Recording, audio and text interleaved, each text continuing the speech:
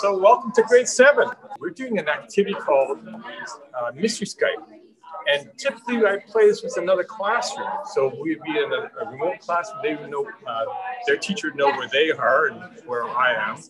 And we ask yes/no questions, geographical questions, critical thinking questions. So we're going to try it right now. Just go in live here with my class. Oh, so here I am. She's asked me really a quick question. Am I in Canada? Yes, I am in Canada. Am I west of Manitoba? Yes, indeed, I am indeed west of Manitoba. Christian, what you got? Are you west of Saskatchewan? I am indeed west of Saskatchewan. We're narrowing it down. Keep going. I'm in BC. Am I in British Columbia?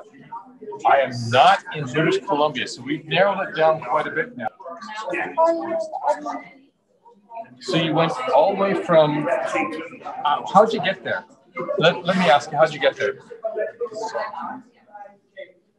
Because it's in the middle beside British Columbia and Saskatchewan. Well, congratulations. I had placed myself in Edmonton. We spent the first several weeks working with the kids to have them feel comfortable with these tools, and now they're something that supports our learning.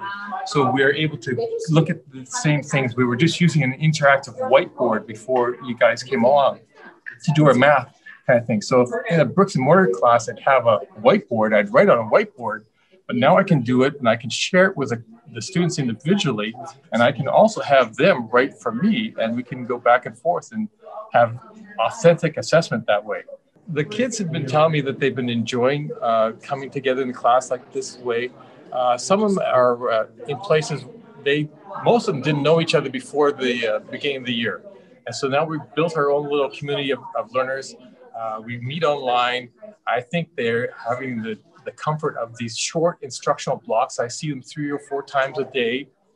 And then some asynchronous learning with them, which they absolutely love the flex block time where they can go prioritize the tasks that they want to work on and do them in the order. And yet I'm available for one-on-one conferences with them.